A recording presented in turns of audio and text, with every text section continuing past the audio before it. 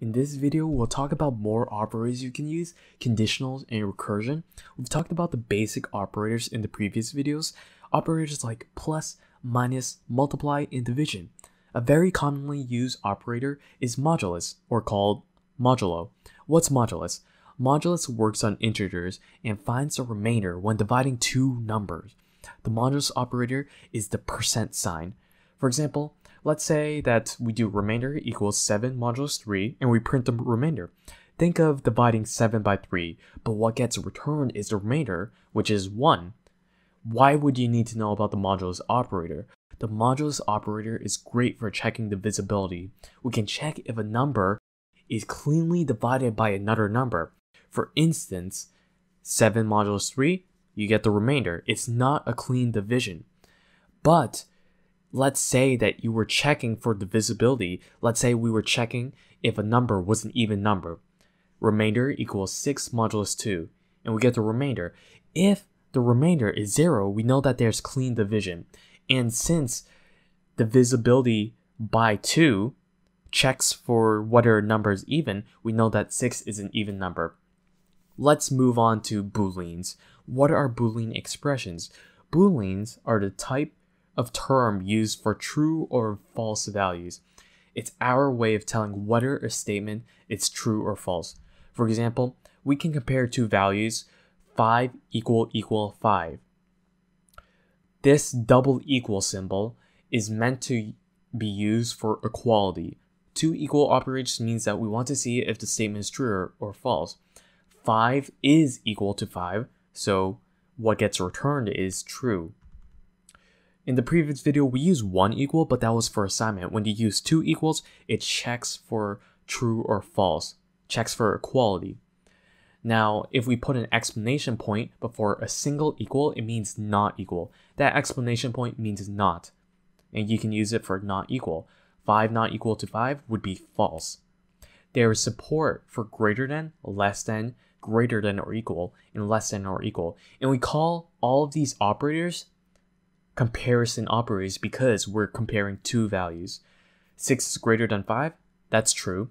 6 is less than 5, that would be false. 6 is greater than or equal to 6, which would be true. 4 is less than or equal to 4, which would be true. When you use the less than or equal or greater than or equal, the equal symbol goes after the greater than or less than sign. Like how it sounds in English, greater than or less than or equal.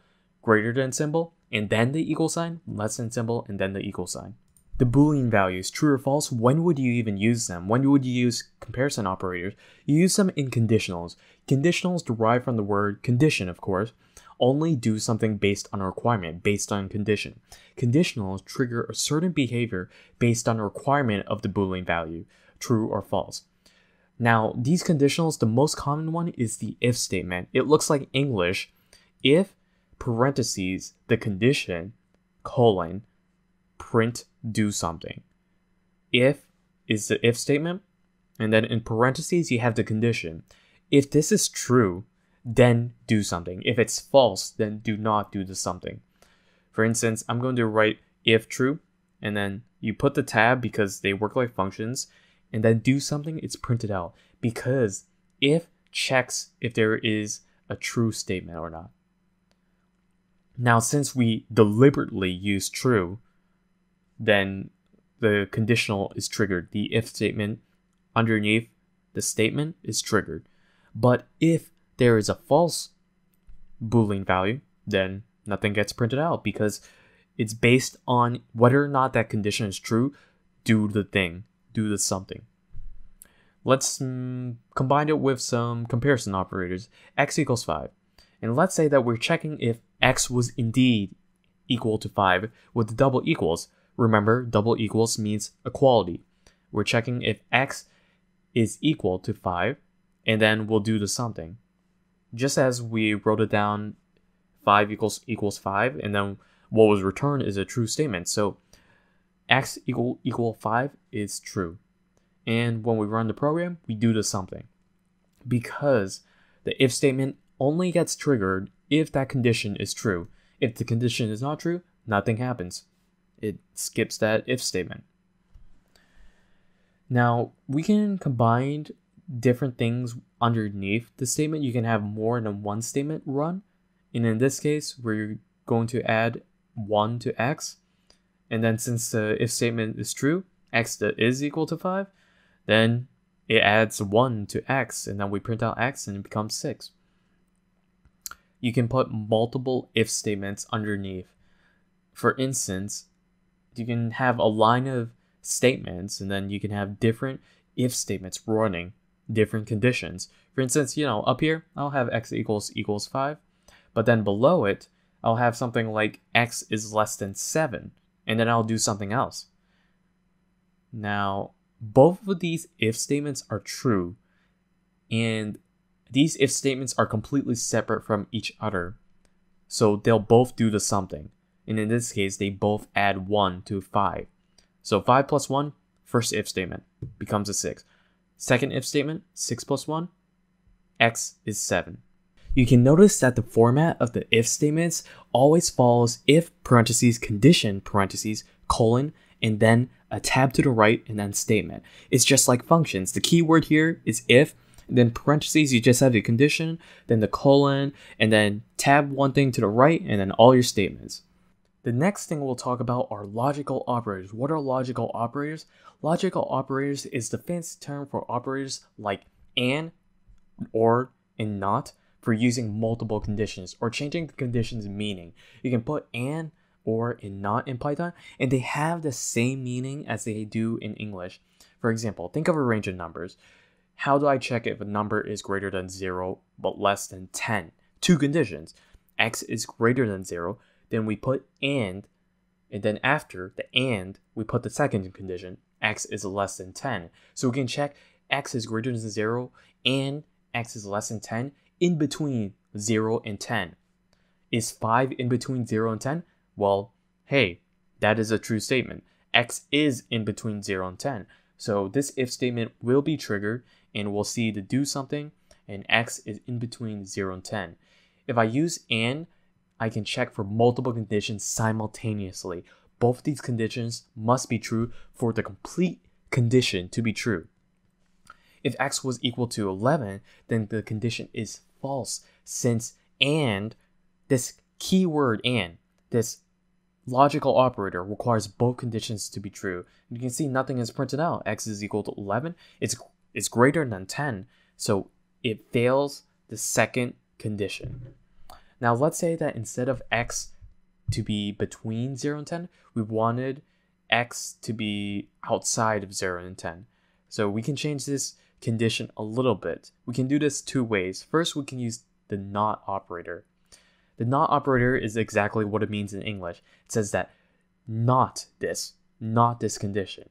So I don't want x to be greater than 0 and x to be less than 10. Do the opposite. Not just means the opposite. So I am checking x is equal to -5. Make sure that it is not greater than 0 and not less than 10. Is x not in between 0 and 10? Well, yeah, -5 is not in between 0 and 10. So the condition runs because of the not. Not means opposite of what is immediately after it. And in those parentheses, I just check for the opposite. And that condition becomes a true meaning because -5 is not in between 0 and 10. By adding a simple not, we can read the condition as it would read in English. Now let's check the second way that we could do this. We can use x is less than 0 or x is greater than 10. Is it outside of the range of 0 to 10? We can use the or to check whether or not it fulfills both of these conditions. At least one of these conditions must be true. And the first condition, x is less than 0, is true. But then the second condition, x is greater than 10, is false. But or means that any of these conditions can be true, and then the whole condition is true. Because as long as x is less than 0, one part of the condition is true, which means the whole condition is true. We've only talked about if statements so far, but there are more conditionals. We've only talked if something is true, then do something. But what if you wanted to check if something is false? Well, there's the else statement. If you put an else colon underneath your if statement, then you can do something else if the if statement's conditional is false. For instance, if true, then colon, do something, else, if the condition is not true, then do something else. This else statement is very useful if you want to trigger two different behaviors according to your condition. In this case, I just put true, and it does something. But the else statement does not get triggered because the else statement is only triggered if the if statement's condition is false. But in this case, I deliberately put true, and then the else statement was not triggered. Let's do a real example. Let's say if we're checking if a number x was even or odd. And we can do this with the module. We explained what module did in the beginning of the video. It checks for divisibility. So if we check x is divisible by 2, then we print, hey, this number is an even number. But if it's not divisible by 2, then we know that the number is odd. That's the rule of even and odd numbers. Even, divisible by 2. Odd, not divisible by 2. So in this case, we have 1. And 1 modulo 2 is not equal to 0. There is a remainder. 1 is not cleanly divisible by 2. So the else statement gets triggered because the condition is false. And we say x is odd. This is how the else statement works. If the condition is false, then do the else statement. Let's move on to chain conditionals, which is a fancy term for putting multiple conditions in between the if and else statements. For instance, multiple if statements. Earlier in the video, we talked about the AND operator to squeeze multiple conditions into a single line, into a single if statement. But sometimes you want multiple conditions that are not relevant, that are completely separate, and you just want these multiple if statements one line by one line. Think of a multiple choice exam. Who wants to be a millionaire? You have choices A, B, C, and D, and an AND operator won't be enough to squeeze everything to one condition because all of these options are separate. A is separate from B, C is separate from B, C is separate from D. Luckily, there's the elif statement, E-L-I-F, else if. Elif allows you to put multiple if statements line by line, and you put them underneath your if statement, so you can trigger different conditions according to separate if statements. And here we use elif for B and C, and then we use else because there are only 4 options for our case. It's a multiple choice problem, but there are only 4 options, so we know that the last option has to be D if each of these conditions are false. So how this works is that line by line, these conditions are checked. If choice is equal to A, do A. If choice is triggered with B, then do B. And if choice is equal to C, then do C. In this case, since we did choice is equal to C, only print choice C is triggered because only that conditional is true. Else if statements are useful for these moments when you have multiple choices, and each of these choices are very separate. You can put any number of elif statements underneath your if statement. But what happens if 2 if statements are true? In this example, we'll do x equals 5. And then let's say that we check if x is greater than 0, elif x is greater than 3. Well, 5 is greater than 0, and 5 is greater than 3. 2 if statements are true. When you use elif with an if statement, only the first true conditional is triggered. Since 5 is greater than 0, only that print statement that says x is greater than 0 is triggered.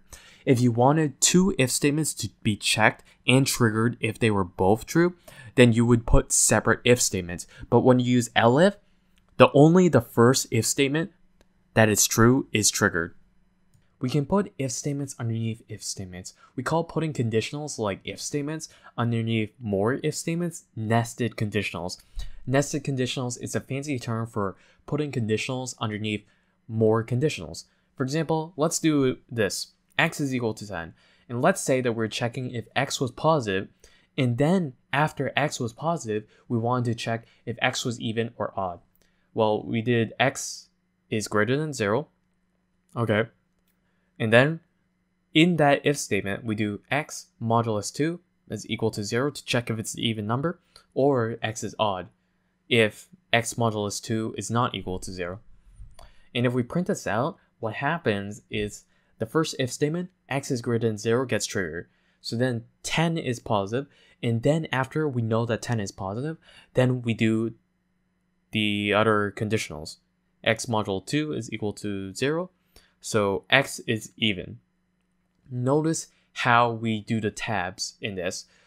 Whenever you have an if conditional, you have to do one tab right. So when we do the second if conditional, there are in total 2 tabs because of the one tab right for the first conditional and then the second tab right for the second conditional. Now, nested conditionals can also be translated to AND operator most of the time, because here you can see that in the nested conditional, we're checking for 2 conditions that are true. Well, we can do that with the AND operator like we learned before. And we can just check if x is greater than 0 and x modulo 2 is equal to 0. Because x is positive and even, and it gets printed out. The main lesson that I want you to get out of conditionals is that they allow you to control exactly what your program will do based on your set of requirements. When you have a set of requirements and you need your program to do a very specific thing based on those requirements, use conditionals.